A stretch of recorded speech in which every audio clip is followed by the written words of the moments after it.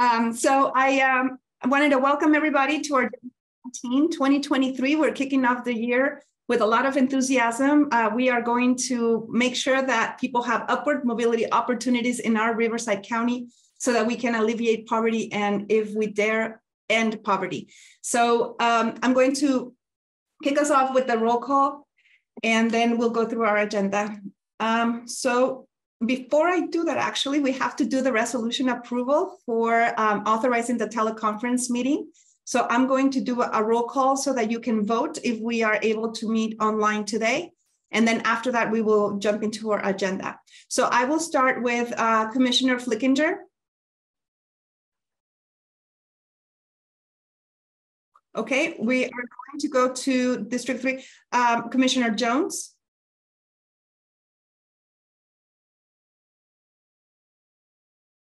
Okay, Commissioner Playford. Present. Commissioner Wallace.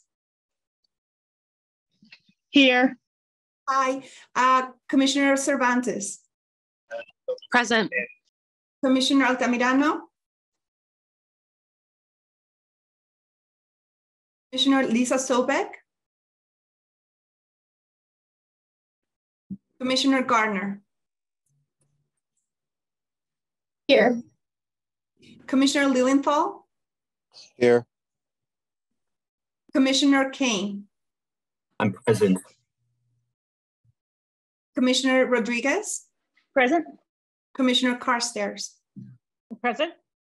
Commissioner Gallegos. Commissioner Smith. And we do have some alternates for the low-income folks. We have Commissioner Castillon. Here. Okay, would you please act in, I did not hear Commissioner Jones come in, so would you please act on her behalf today? Sure. Thank you. Commissioner Gale. We actually got a notice from Commissioner Gale that she will be in the meeting, but she is not able to unmute and not able to share her screen. So we'll just keep her listening. Patty, do we have? Oh, I just saw Commissioner Jones come in. So Commissioner Jones, we just want to make sure that you are here and that we can hear you. Okay, she disappeared. So as she comes in and out, Commissioner Castillon, we will play it by ear. All righty. All right, thank you so much. So we're going to jump into the, oh, okay, here she is. Let's see if we can hold her now. Welcome, Commissioner Jones. We just want to make sure that you are able to unmute and vote, that you are into roll call. Yes, I'm sorry. I've been having a bad connection, but I'm here. Not a problem.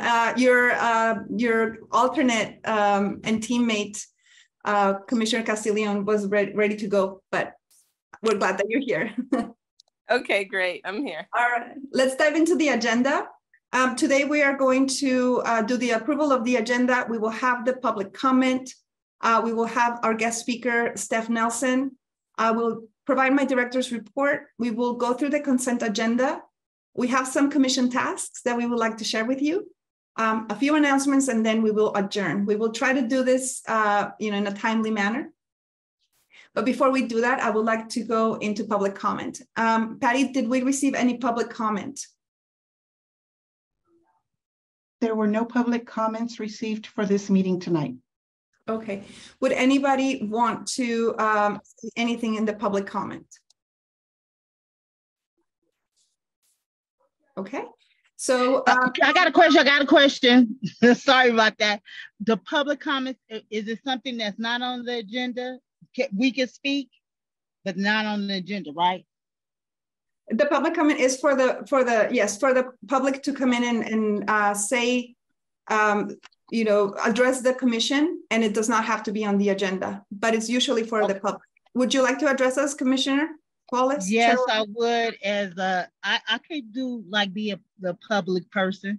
So my thing is, we used to have community actually come and help pay the utilities for our citizens down here. So we have a lot of citizens, and they asked me to ask, will that community action ever come back to help with applications so they can get their bills paid? So I'm speaking as a public constituent right now. Absolutely. Thank you, Chair Wallace. So just to answer your question, we are present in several spaces in this, what we are now calling our satellite offices. This is an effort that started about 2 years ago and has been expanding. We now have representation in cities such as Indio, Desert Hot Springs, Hemet. So we are trying to expand our services. We are happy to figure out who in the community would be a great partner where we can bring applications. And we are always open to hearing where the need is and meeting people where they're at. So please, anybody that has a request for us to bring our utility assistance clinics, I'll put you in touch with our manager in the energy department, and we will take it from there. Any other public comments?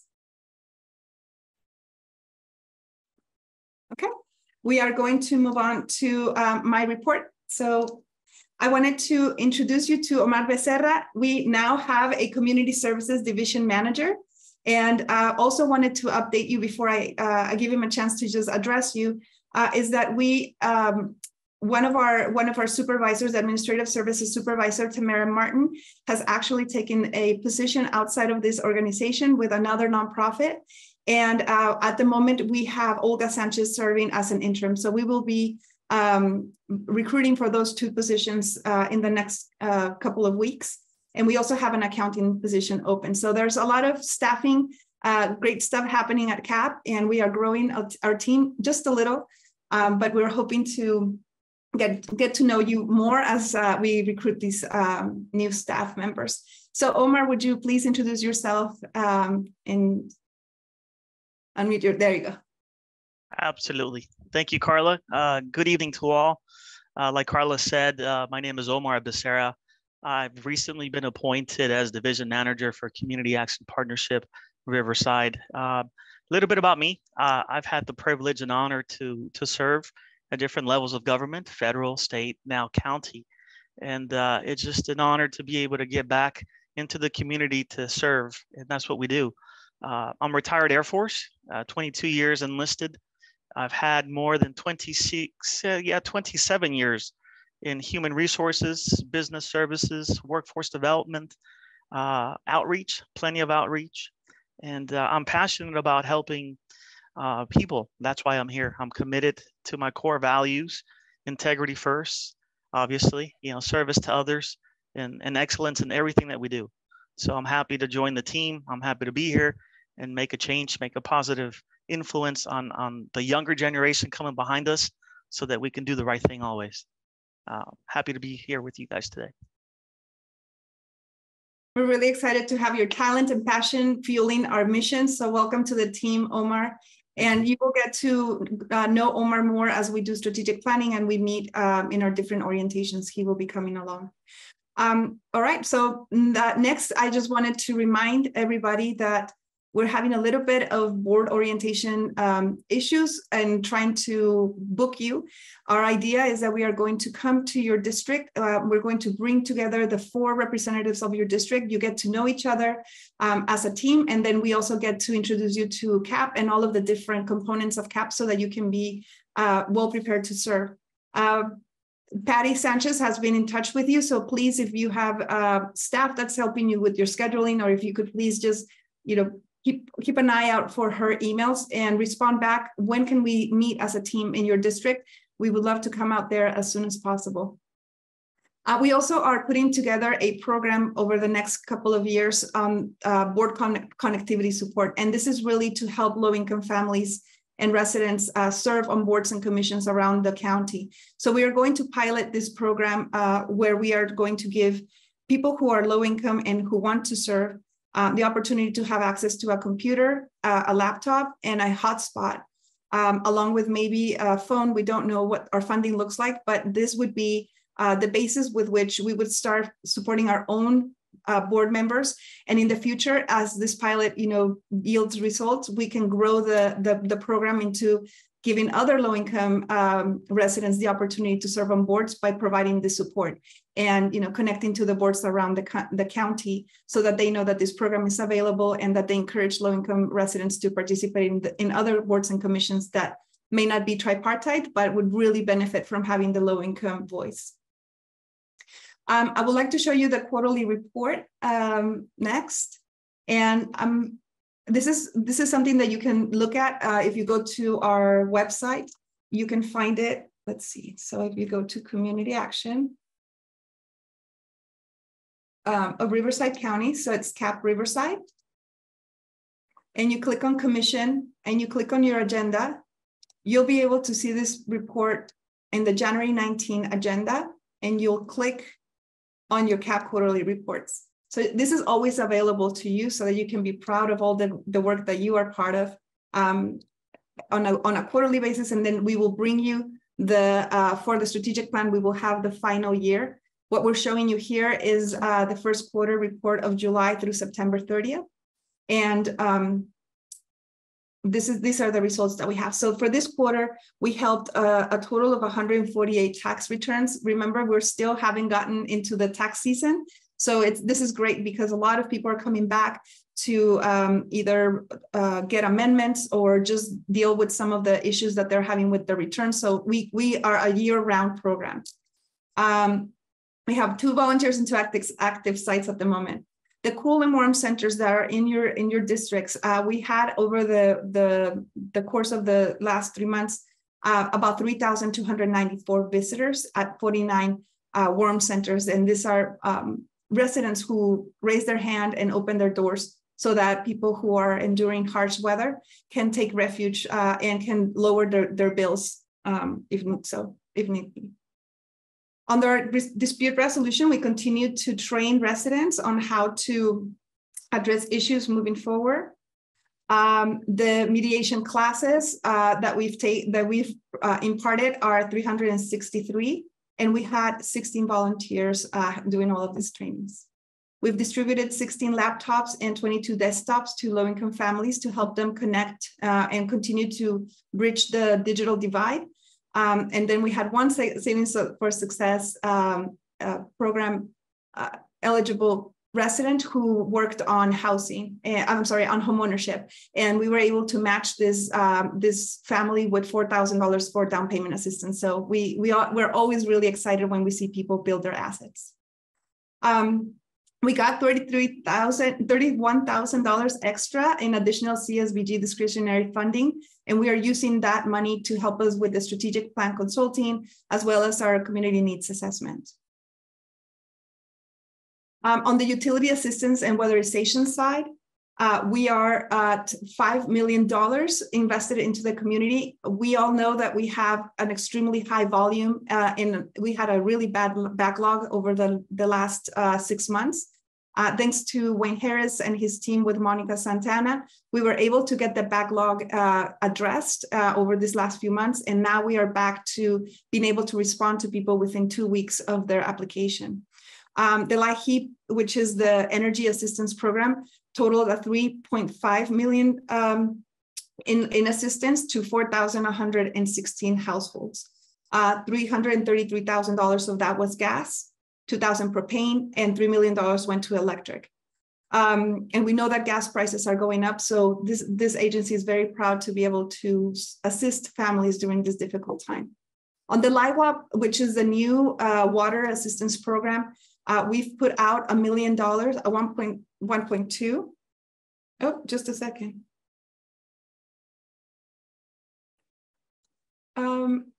Patty, I'm sorry, but Heidi Marshall is having trouble getting into the meeting. Would you please help her troubleshoot? I would really appreciate it. She's showing, waiting for others to join. And I believe she might be in the Teams instead of the Zoom.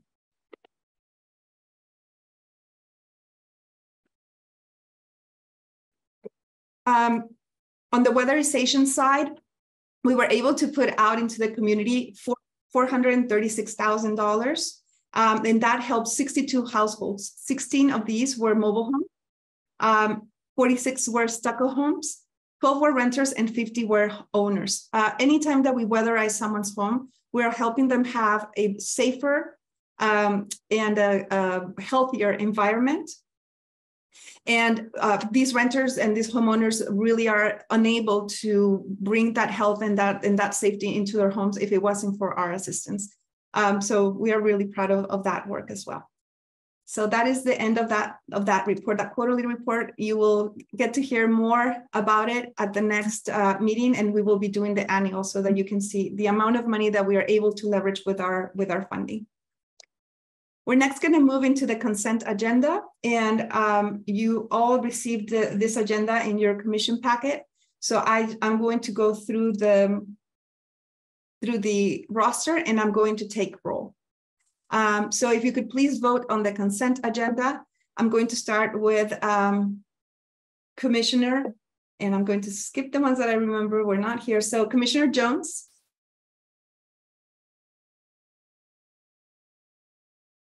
I'm sorry, I'm having trouble unmuting, but aye. Thank you. Commissioner Playford. Aye. Commissioner Wallace. Yes. Commissioner Cervantes. Yes. Commissioner Gardner. Yes. Commissioner Lilienthal. Yes.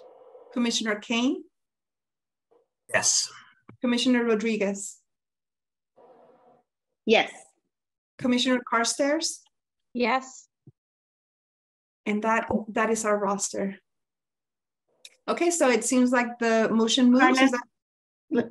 Pardon me for interrupting. I didn't hear a motion and a second, just a roll call. You're right. Can we do a motion for the consent agenda, please? I'll motion. And I'll make a second. I second calling. Okay. Motion, Clarissa Cervantes. Thank you for clarifying that. I've got a motion from Commissioner Cervantes and a second from Commissioner Wallace. Thank you. Thank you for the consent agenda approval. Okay, we're moving into commission tasks. I wanted to give you an update. The low-income sector election update is that we have now Ana Calvillo now pending for her Board of Supervisors appointment. It should happen in the beginning of the month. So Ana, I believe that you are here.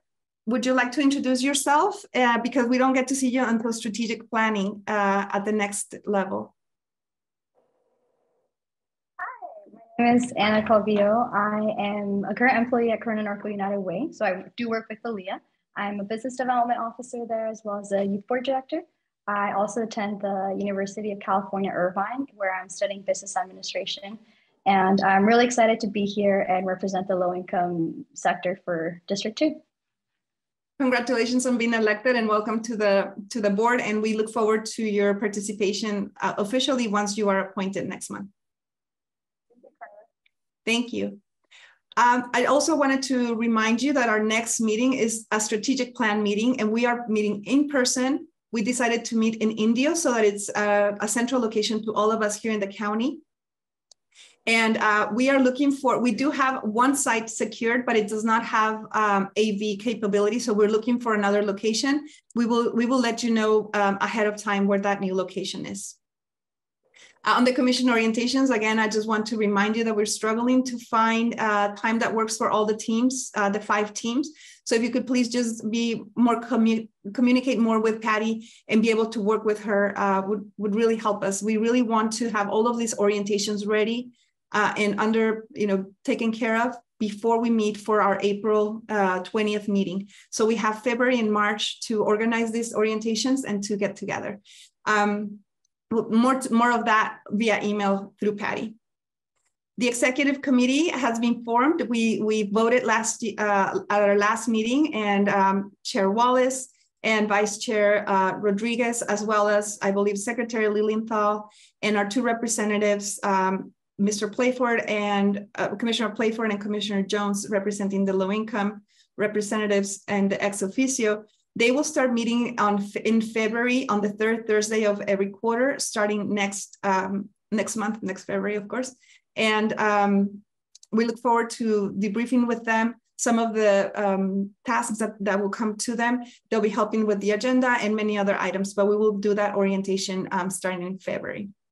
And then for our strategic plan, I just wanted to tell you that we do have Mark Burnt, who is the lead of this project, on the line, and he's going to update us on how we are doing with that survey. Thank you, Carla. Yes, first, we have done this just a background. We've done some key staff interviews with program managers and above, just to get a feel for what has been, what might be some things to improve on, and just even get a feel from them on change and what they think about change at this point in time, because we're looking at some changes in the future. But in the strategic planning process, we're trying to gauge how either resistant or, on the other end, how open and even excited about change staff are.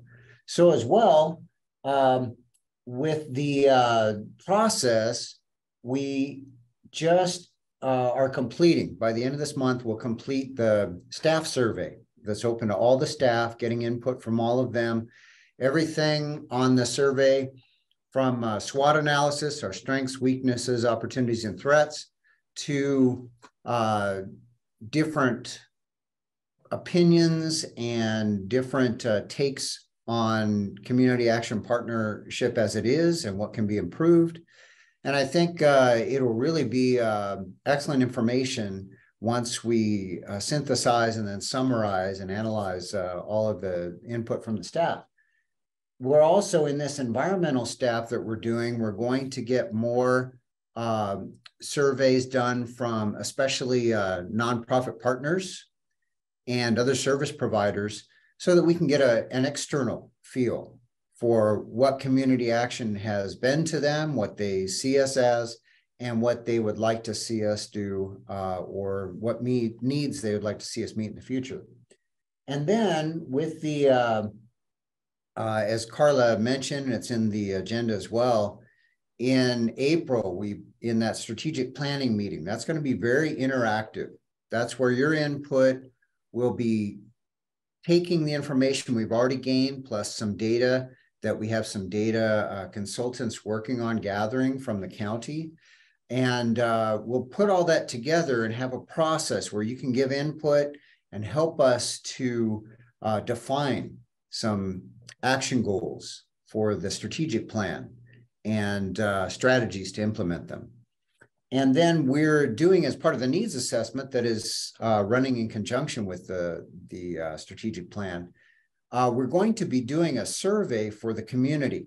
And this is countywide, and it isn't just low-income people, because in all validity, it'll be the fact that, well, people know of people who are poor and they know what they're struggling for, but we can filter out responses just from low-income people, as well as we can gather as much information as we can on the different needs in the county, the priority needs, as well as the resources and what's being used to meet those needs now, what are the gaps.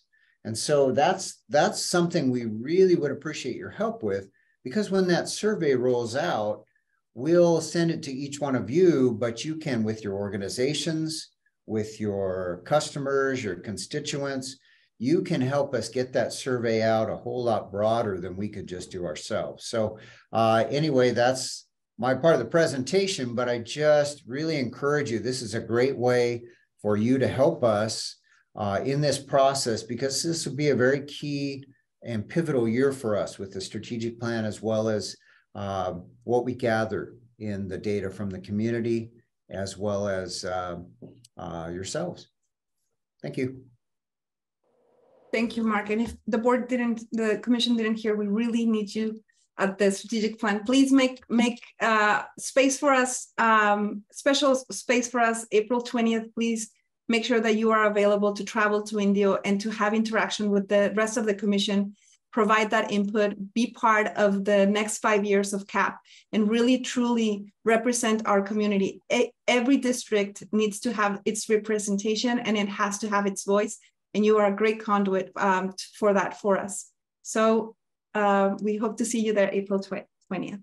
Next, I have Steph Nelson with the County Council. She is going to guide us on how are we going to meet in the future. We're no longer going to be able to meet in person. I'm sorry.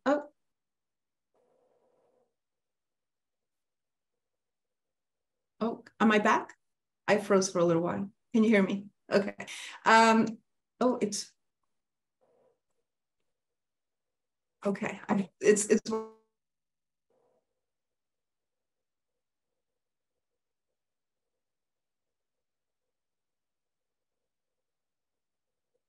You're muted, Carla. I have no idea what's happening, but it booted me out and brought me back in. So Steph, I'm just going to pass it on to you. I was trying to share my screen so that people would see your name, but I think you could just take it from here. Hello, everyone. Let me share my screen.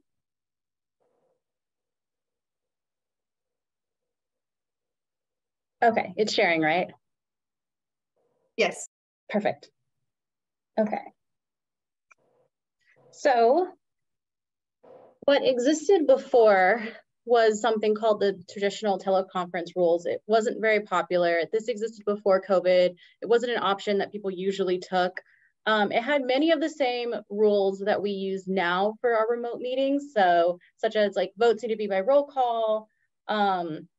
A quorum of the legislative body has to participate in the jurisdiction that it represents. So you have to be somewhere in Riverside County.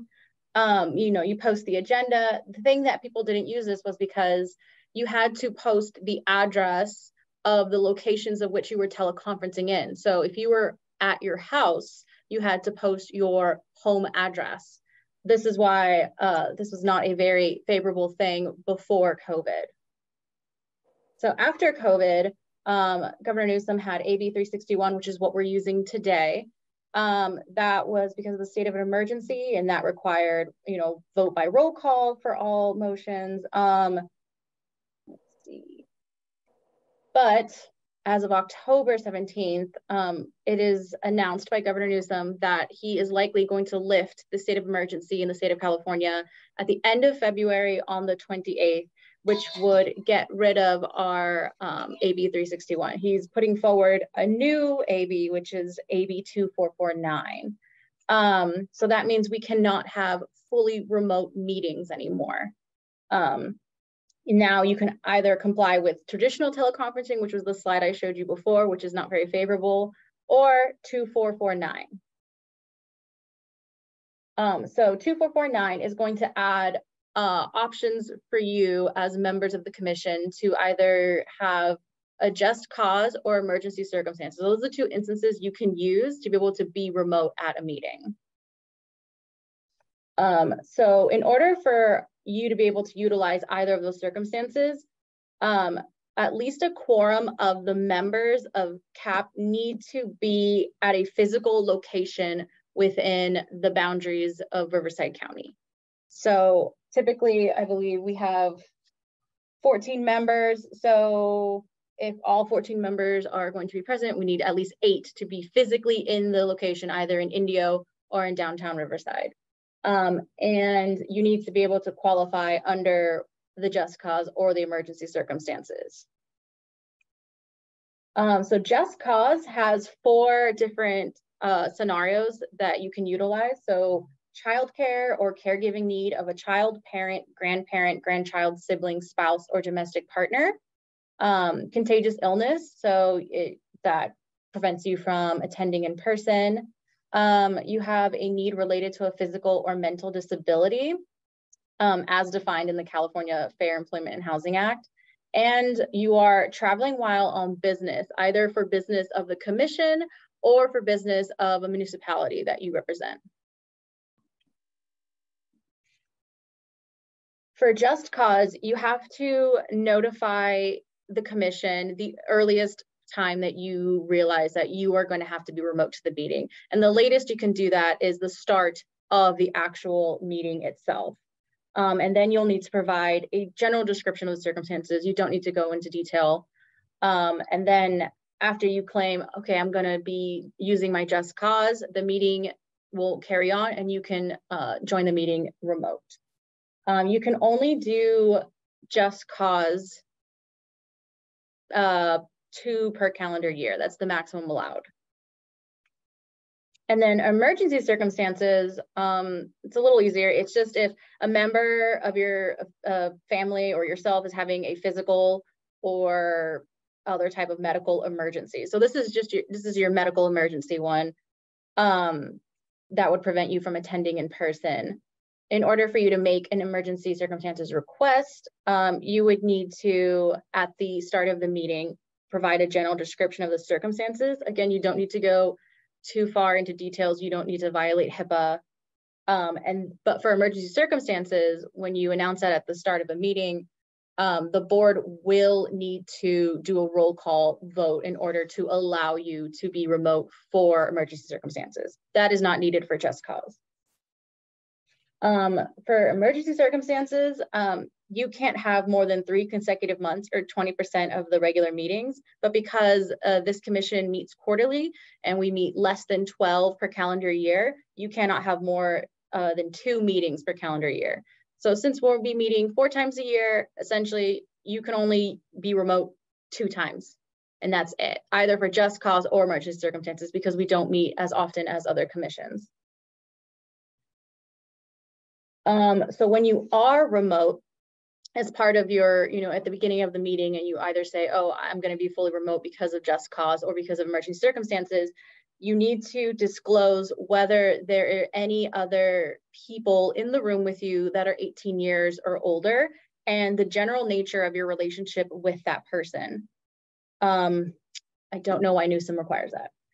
And then you need to also be participating with audio and visual. That is very important for the Brown Act. So you can't have your cameras off and you can't have the audio off. You need to be participating as if you were here in person. We need to be able to see you and hear you at all times.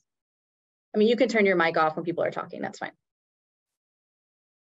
Let's see. Oh, and then for the public, it is very important that the public has access to all meetings. That is the whole point of the Brown Act. So because we have our agenda posted, we will have physical locations available, which will allow members of the public to come and do public comment if they want. When you have someone who's participating remote, you need to also have a virtual option for the public to be able to participate, either Zoom or telephonic. The board does a really good job of this, the Board of Supervisors of the county. They, at every single meeting, always have an option for the public to either come in person and fill out the name cards, or to sign up online and join the Zoom or the telephone, and then they unmute them. Since we don't know if someone's going to be remote, I mean, it can be up until the meeting starts, so there might not be advance notice. I think it is a good practice to just always offer the virtual option for the public. Okay, so if there is a disruption of the broadcast of the person being remote, if their internet fails, if they drop, no action can happen at that time period. You can just kind of sit in silence and hope that person comes back, because any action that is taken when that person loses connection, it could be rendered null and void. And then for public comments, this is the case right now. There is no requirement for a member of the public to sign up in advance. Sometimes they do, sometimes they just join the Zoom meeting and they want to speak on a topic. So we must always allow their opportunity to address the commission at any time.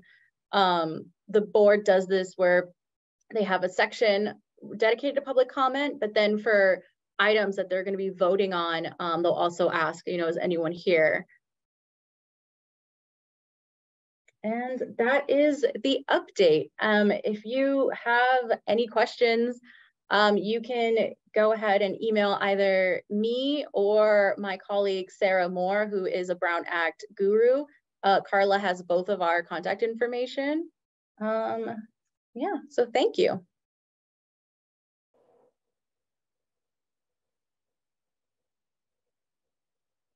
Thank you very much, Steph, for keeping us honest, for helping us navigate the complexities of going from hybrid to in-person. But pretty much what I'm hearing from you is that we need to start planning to meet in person and make Zoom availability really just for emergencies or for special circumstances, and for the public to be able to participate remotely. So to our commission, we are going to have to work after April 20th to figure out which locations are the best for us to meet in person. And I think it's great that we changed our bylaws to be quarterly, because this will make it much easier on us to have to travel to see each other quarterly rather than monthly. So we'll keep you posted on that. We'll talk about it more during the April 20th meeting. Steph, a quick question. If we were to set up the meetings where we have 8 of our representatives here in Riverside, let's say, and another 4 in Indio, do we all have to be in the same physical location, or do we just have to be physically present with some type of quorum? You can have multiple locations, but they need to be accessible by the public. They need to have the agendas posted at that location. So, I mean, if you wanted to have 2 or 3 locations, as long as the agenda is posted on it and the public can come in and absorb and comment if necessary, then that is fine. Okay. So it sounds like we're gonna also have our little hybrid, brainstorming session. All right, thanks so much for your support, Steph, once again. Thank you. All right, so now I'm going into announcements, and it's 3 quick announcements. The first one is our National CAP Leadership and Management Conference is coming up in February 8 through 10. So there are 2 of us attending. Omar Becerra and myself will be attending that conference and bringing back some really good information for our staff on how to continue to build our professional development and also our team. After that, the dates are a little bit jumbled up, but after that, we have the Community Action Foundation. That's a Washington, D.C. national organization that helps us advocate for the type of work that we do, the funding that we get, and reporting to our elected representatives all of the great work that we do here. So I'll be attending that event with Greg Rodriguez, our government relations deputy director, in March. And then after that, we have the CalCAPA Legislative Day. This is our state network of community action partnerships. There are about 60 of us here in California. We all meet in Sacramento for a day of education and advocacy. We are attending from April 17th through the 18th. So we spend maybe about 2 days, full days there, both attending prep and state network meetings, as well as meeting with our elected officials in California. So our assembly members and our state senators. So we are going to talk to the executive committee about who is available to attend with me, and also with Greg Rodriguez, who will also be supporting our legislative efforts. So that is that for the announcements and for our meeting. So if you have anything to add or any questions, I would like to open the floor up to the commission for any last minute thoughts.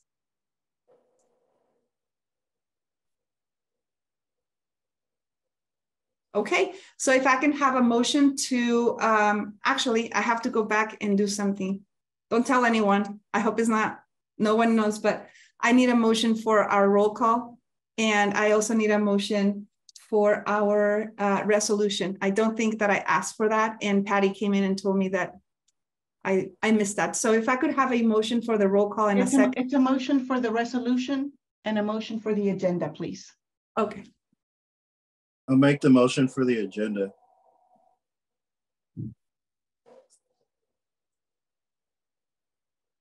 I'll second. Maurice. Thank you. And for the resolution to teleconference. I'll make the motion, the teleconference. This is David Kane. I'll second. Colleen Wallace. Thank you. And now if I could have a motion to adjourn. Oh, I'll make a motion to adjourn. Oh, sorry. Oh, I do have, before we adjourn, can I say something?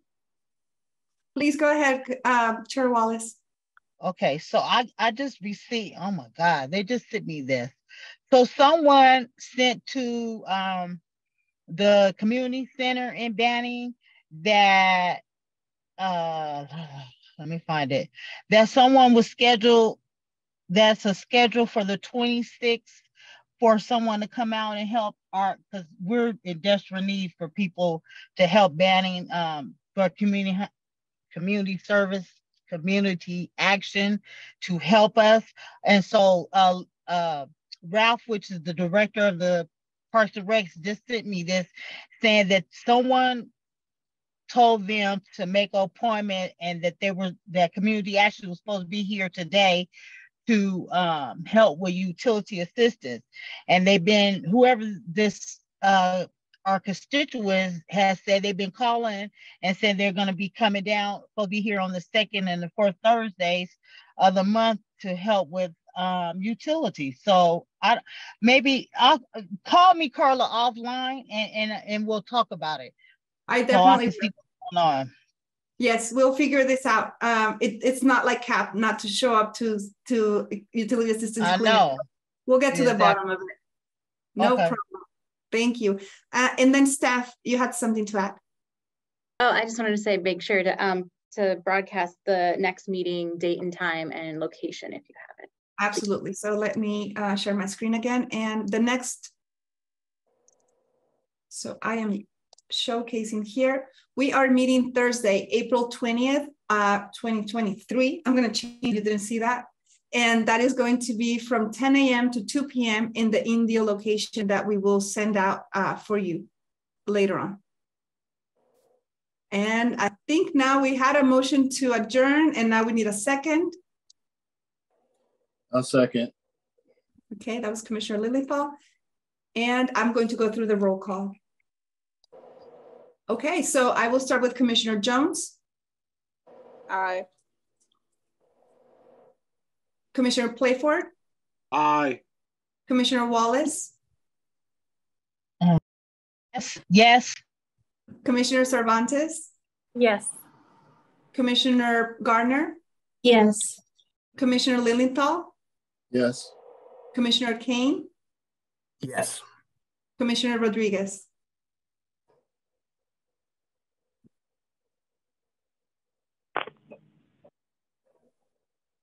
Carla, did you hear me? That was Commissioner Rodriguez. Aye. Thank you. Commissioner Carstairs. Aye.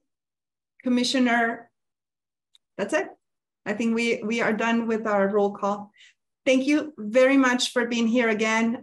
We are really thankful for your service, for your commitment to ending poverty in Riverside County. If I wasn't, if I didn't say it enough, please make time for April 20th, and we will see you then in person sometime in that space in Indio. So have a wonderful rest of your evening.